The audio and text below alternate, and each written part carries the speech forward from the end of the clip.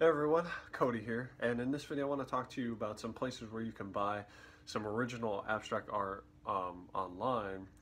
And I know a lot of the videos on this channel are either about making art or promoting art or just the creation process, but I mean it's really about abstract art, period. And so I figured that I would make this video for people who are going to buy abstract art, just to give you a few websites that I would suggest that you check out for buying art if you're looking to buy abstract art online. So a couple of quick notes. One, there are some sites that I'm not going to include in this list of 5, just because either they're too big or they're not big enough. So let me explain. There's 2 sites. I mean, the 2 biggest sites in the world, eBay and Amazon, like biggest sites as far as marketplaces go.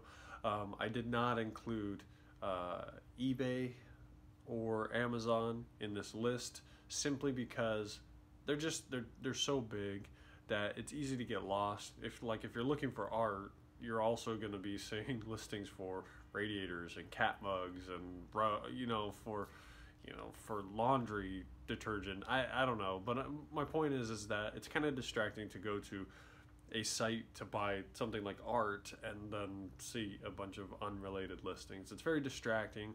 I feel like it kind of kills the user experience. It's great if you're looking for a deal, but the problem is that these websites are not specific to art. So because of that, it can be distracting. Also, the process is just very mechanical because because it's through Amazon or eBay, people just as soon as it's sold, they just ship it out and then it's done. And their policies are pretty same for pretty much all products. So my point is that they don't treat art any different than they do like office supplies. And the problem that I have with that is that, and I apologize if I look disheveled, I literally just got up a half hour ago, so I just wanted to apologize for that. But so these sites, really the people listing the products, most of the time they just treat that product just like anything else. It's not like they treat expensive, one of a kind or limited edition pieces of art any different than they do mugs. So my point is that they're not catered to art. So when I go to buy art supplies, as an artist, I don't generally go to Walmart to get my art supplies.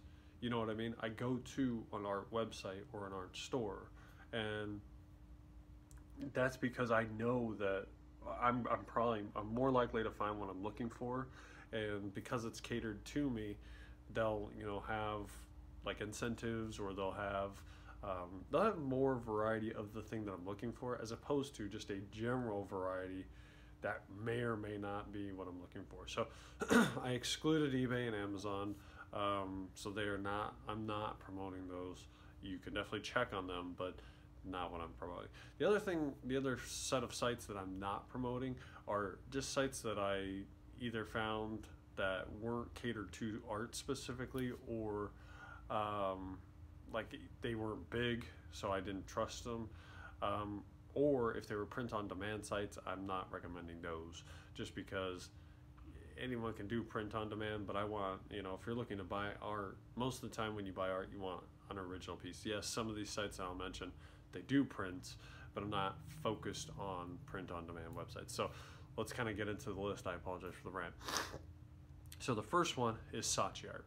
Now, Saatchi Art is kind of like a premium gallery. When you think of Saatchi Art is kind of what you would think of galleries like in New York, where it's kind of an upscale feel, and the website feels like an upscale gallery. They have curators and they have exhibitions on the website, so they will exhibit artists. It's basically like if you went to a high-end gallery, but online, right, for artists. So that's essentially what Saatchi Art is like, and a lot of the artists that are on there, highly represented, or they sell quite a bit. But anybody can be on Saatchi Art. The only thing that I would advise you against that, or the only thing that I don't like about Saatchi art, like if you're gonna buy from them, is that the cost, you'll probably find that the cost of the pieces is higher on Saatchi art because they have like a markup for the artist. Now it's not a bad thing because you're really paying for like premium service. They have very strict quality guidelines as far as like shipping and stuff, so that's kind of nice.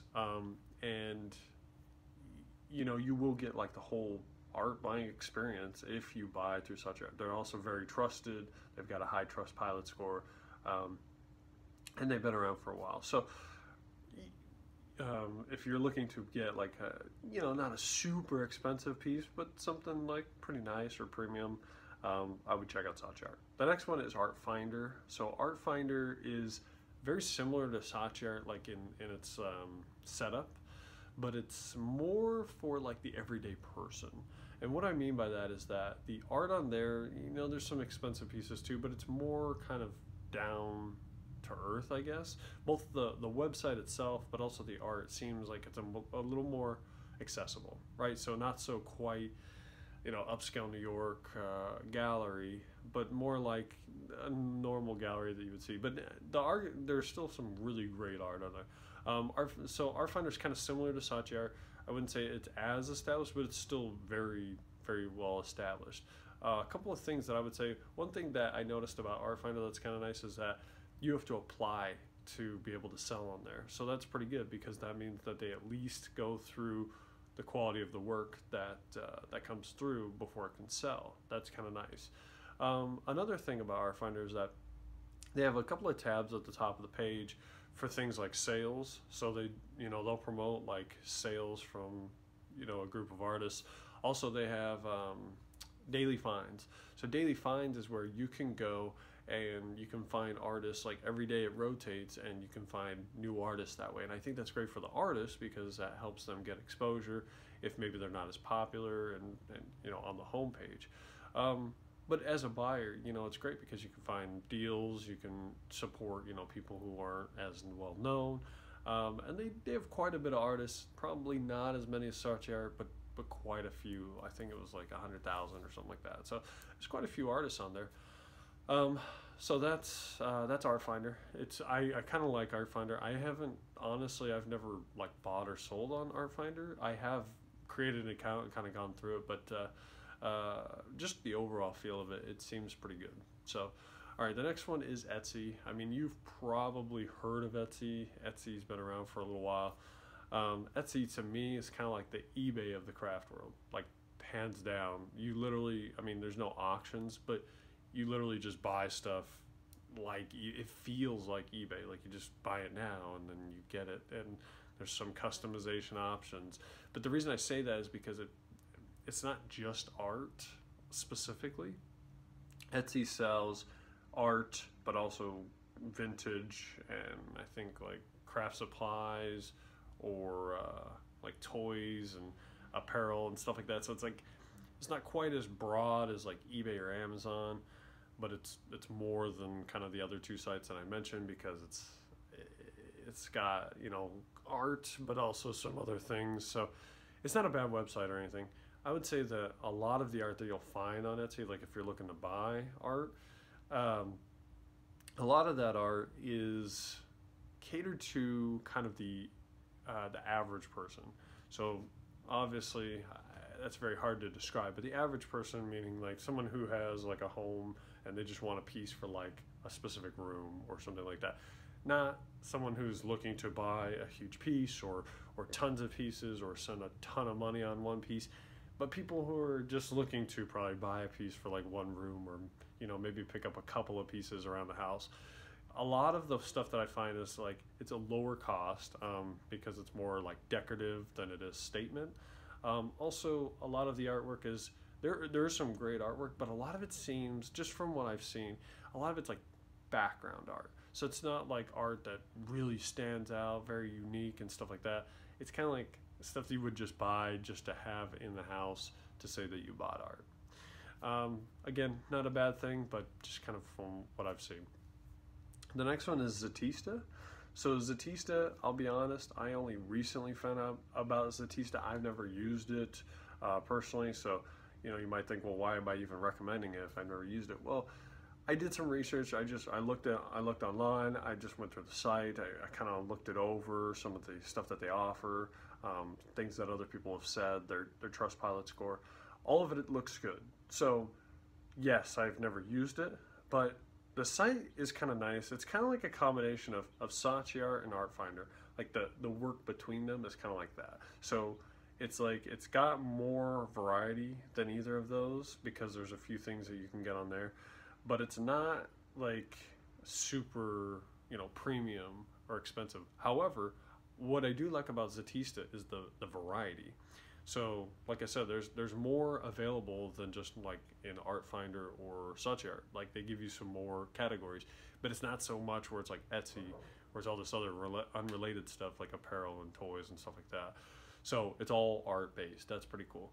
Another thing is the price range is huge. So it's like 50 to 10,000 or something like that. So you can literally find things of any value in there. Statista, my only thing with that is that it's a little smaller, like compared to some of these other sites. Like they don't have as many artists, and their reputation isn't as. It's a good reputation, but there isn't much reputation. So, like their scores, they don't have as many reviews, and I don't think they've been around as long. So that's my only thing.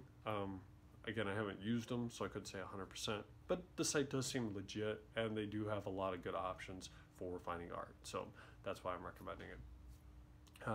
The last website that I was going to recommend, I'm not going to recommend this for like every person, just because it's not for every person. So the website is artsy.net. Artsy.net is really if you're looking to buy a statement piece. So Artsy is kind of like a museum, gallery, auction house, all in one.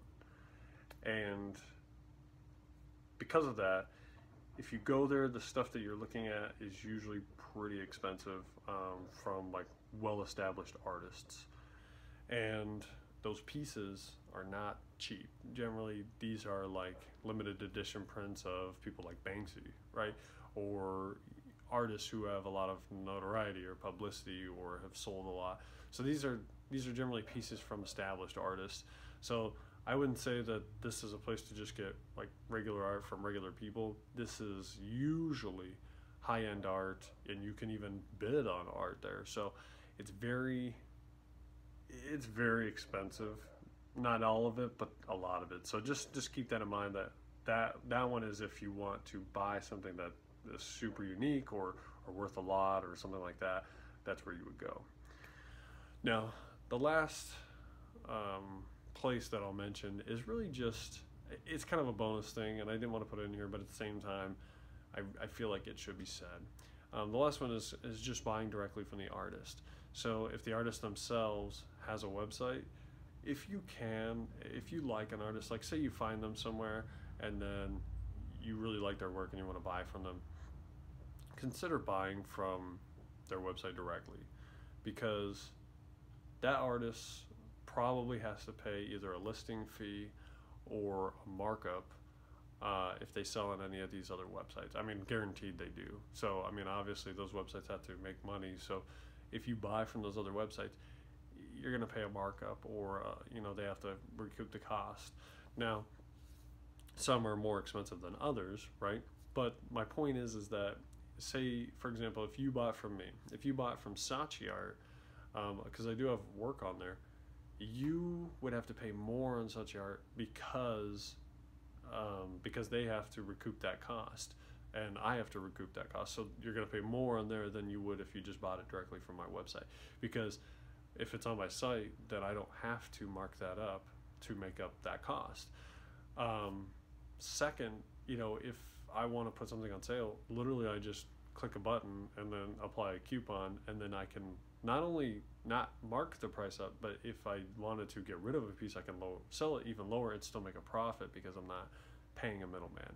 Okay, so if you can buy directly from the artist, either from their website or I know a lot of artists that are just on social media now, where they only have like a Facebook page or an Instagram page, and they just sell through PayPal.